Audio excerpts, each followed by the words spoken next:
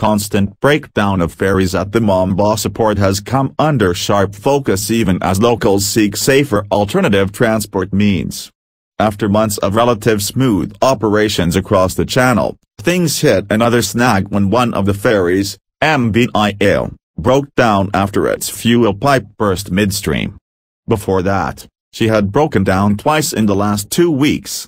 This state of affairs triggered public protest from locals who depend on the vessel for their daily commute. Despite the public outrage, the vessel remains idle alongside MV Jambo, that had been in operation for a few months but stopped after a clutch problem. Also pulled aside and resting is MV Iqbal.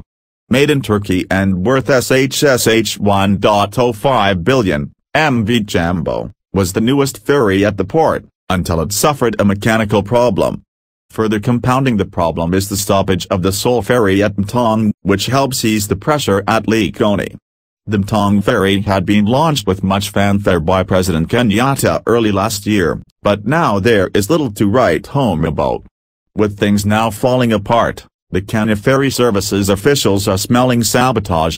In the last few weeks, they have been holding individual staff to account as they try to dig the root cause of the problem. It is now the procedure that anybody who allows the ferries to ground must be investigated and be possibly disciplined, Managing Director Bakari Gawa said. Gawa said 2 ferry staff, a coxswain and an operation officer, were removed from the channel pending investigations into why MV Likoni stalled on the ramp a week ago, causing a commotion at the channel. He insisted that to drive accountability, any staff who allows ferries to ground on the ramps or cause any other operational hitches must be held accountable.